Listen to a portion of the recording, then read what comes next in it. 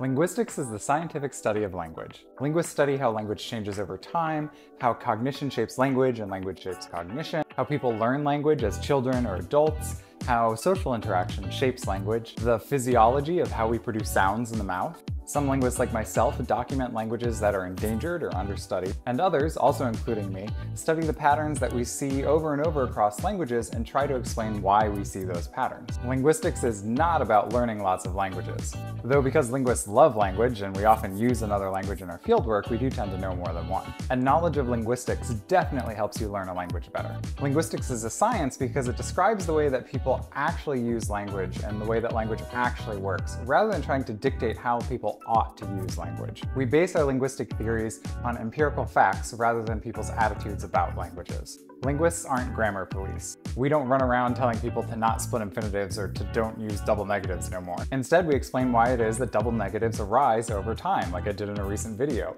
Or we conduct a survey about the attitudes that people have towards double negatives and how people perceive someone when they use them. In linguistics, there's nothing better or worse about any way of speaking or any dialect or any language.